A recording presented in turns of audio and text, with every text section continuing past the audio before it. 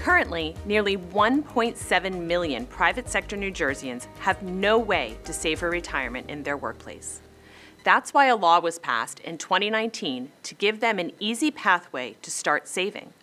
What will you do to implement New Jersey's Secure Choice Savings Program to provide an opportunity for New Jerseyans to save for retirement? Other than one's well-being, nothing is more important than planning for retirement, particularly through savings.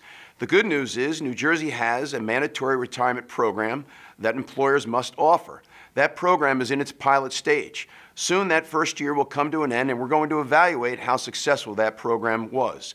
I hope that it is. If it was not, I will sit down with policymakers to see what changes need to be made to make sure that program exists so people can save for retirement, or if we need an entirely new program. But as governor, I'm committed to providing people incentives and encouragement to plan for their retirement.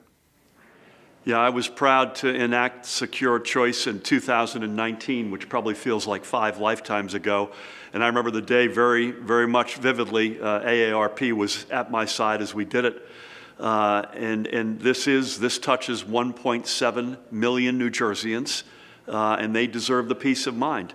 So we've begun the process. We want to make sure this now touches as many of that cohort as possible. Again, we've established it. We've made a lot of progress. I want to continue to make progress. It's another reason why I need a second term.